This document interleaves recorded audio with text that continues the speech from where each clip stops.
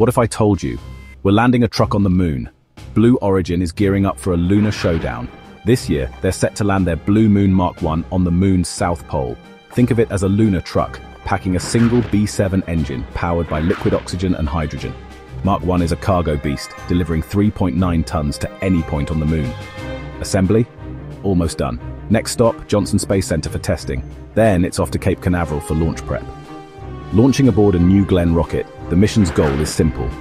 Nail the landing within 10 meters of the target, plus it's carrying payloads from NASA and commercial experiments.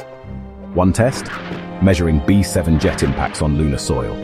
Success here means we're one step closer to the Mark II, a bigger vehicle designed to take 4 astronauts to the moon and keep them there for 4 months.